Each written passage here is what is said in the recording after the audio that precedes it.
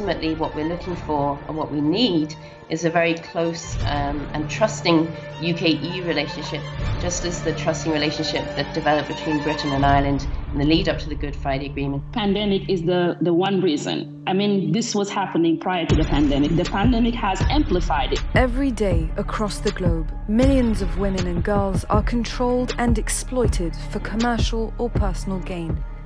It's that it's a gendered crime. Trafficking happens because there's a lot of underlying gender inequalities around the world. This war has changed very much in understanding of people and assessment of Russia's strength. I think Putin we see quite clearly that Putin has put all his cards on the weakness of Europe, on the weakness of West in general.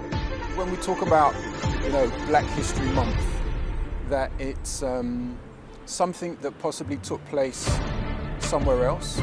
We look at it in October and we default back to some grand narrative of British history or world history for the other 11 months of the year.